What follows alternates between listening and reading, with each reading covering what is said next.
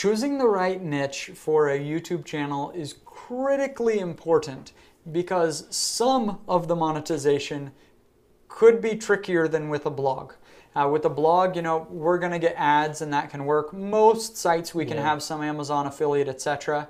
With a YouTube channel, it is very possible to build the type of channel that the only way to monetize this thing is the money that YouTube gives you, which I might say can be quite substantial. You can earn a lot of money just from the YouTube ads. We used to joke about it, that it was like, that's how I buy my Subway sandwich every month, is with the money we get from YouTube. And then it turned into thousands a month from YouTube. Like even with a pretty small channel, it's 60,000, $4,000 a month in just the YouTube ads. But that's also the very, very smallest monetization method for the channel. Mostly it's the information products we can sell. But still, it can be a lot. Okay, let's say I'm making a channel about building a shed in your backyard, right?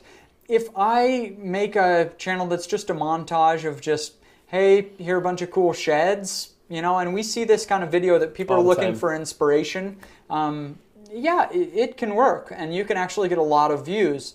But that isn't monetizable because, well, you can make the YouTube ads, sure, but it isn't monetizable in terms of getting them on a bridge and taking them on a path and selling them an info product, etc. because it's just a transaction. I'm just getting the information and I'm leaving. If instead my channel isn't just that inspirational kind of content, but I'm teaching you how to do something, maybe not even building the shed, maybe it's maybe I make the channel about just being the ultimate home repair guy or gal, and that's one of the videos I have. If that's what I do with the niche, I say, okay, I could monetize this in a lot of ways with online courses and stuff. Exactly, online courses, simple, plans that you can sell, tons and tons and tons of stuff that you could do. So the point here is, when you're picking the topic and even just your approach to the topic for a YouTube channel, having some idea of monetization in mind is really, really important.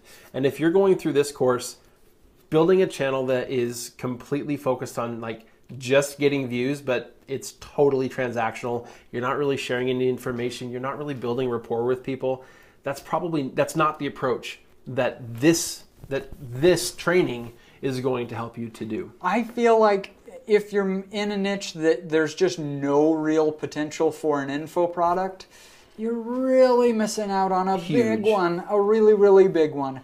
So I guess for me personally, not that it's the only way to do this, but for me personally, if there was just no potential for, I just can't see somebody buying an info product about this, I would really have some pause about making a YouTube channel about that, because the info products are just killing it online. It's just, YouTube is a perfect way to sell information products. Now, when it comes to picking a niche for a YouTube channel, with blogs, a lot of times we'll maybe have some caveats, right?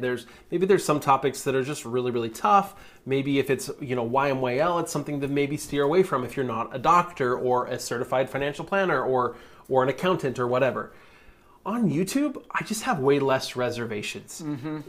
Topics, niches that are just totally overly competitive on the internet, on YouTube, there are thousands of cracks still available in virtually every single niche. I would never dream of starting a blog just on how to lose weight. It's going to be brutal to try to get that thing to take off.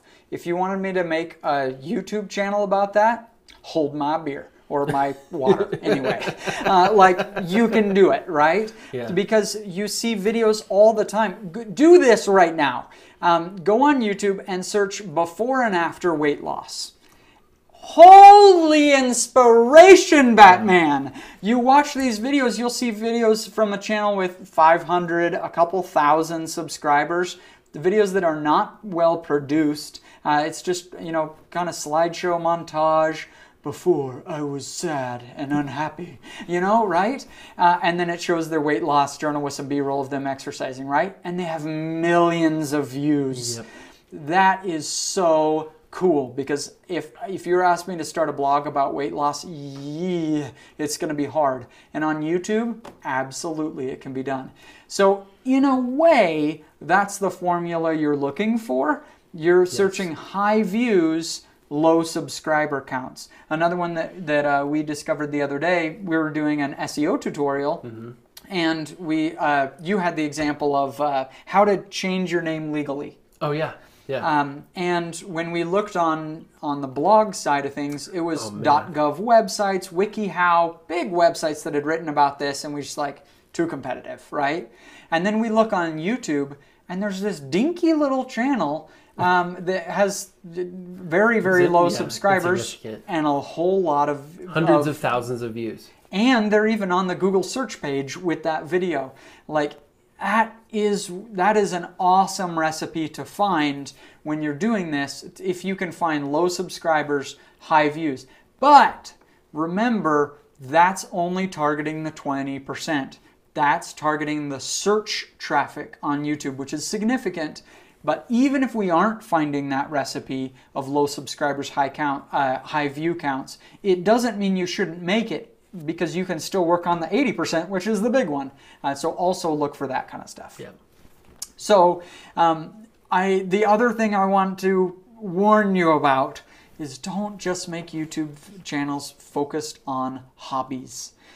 In Project 24, we sometimes hear people say, oh man, in my niche there are like 5 Project 24 members working on the same thing. Project 24 members are overcoming the internet. And it's like, no, that's because we are hobby guys. Yeah. We always have been hobby guys. We have a million different hobbies. And so in these videos, we often just use hobby stuff as examples. And so it's our fault. We're kind of pigeonholing people into what you're thinking about. But there are many, many categories on YouTube that can do very well that are not at all hobbies. Right. You know, commercial real estate. You're a medical doctor and you want to, or a pediatrician, and you want to give tips for parents. You want to do videos on how to select your first home. You want to give videos on how to overcome problems with your feet. Whatever. I mean, just the sky is the limit. Yeah. What you're going to do on YouTube. So don't just get in the rut of hobbies. There's so much more out there. Now, you do want it to be something that you could do for a long time, because it's sad when you see somebody build a giant audience in something that they had a very passing interest in, and then it's like, now it's making enough money that I can't ignore it, but I don't want to do this for the next 10 years of my life, you know? And so make sure this is something that you can be passionate about. Even if it's not a hobby topic, it's something a little bit more dry or whatever. Yep, absolutely. So again, picking the topic for your YouTube channel is actually pretty simple, pretty straightforward. You can succeed with virtually anything as long as you take the right approach, and that approach is what we're teaching you in this course.